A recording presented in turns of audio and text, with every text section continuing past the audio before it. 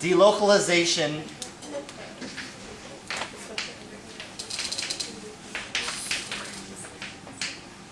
there's two ways to think about this. One is, well, when does it exist? It exists whenever you have resonance.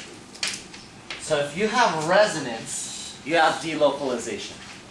Okay? So if you are able to draw at least one resonance structure, you have delocalized electrons.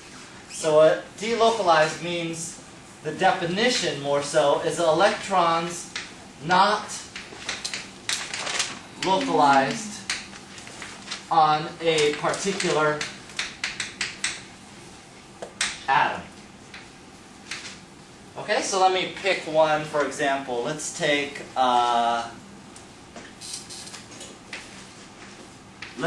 carbonate. Here's carbonate. I'm just going to draw the resonance structure for you. It just means they can move around, right? It just means they can move around, yeah. So one resonance, there's three, but I'll just draw one. Yeah, the electrons can move.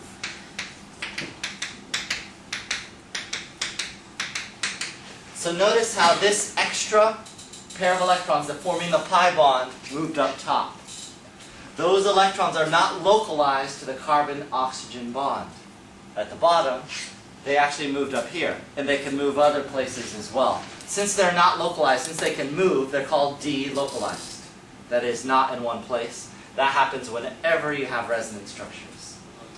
Those are nice. Whenever you have delocalization, it's nice because it extremely stabilizes a molecule. So anything that has resonance structures is very stable, very low energy, and so that's always a good thing in chemistry. Yeah? Just like an extra question, so would that molecule be non-polar then? This molecule, yeah. What's the question? What's the answer? Non-polar or polar? This is non-polar.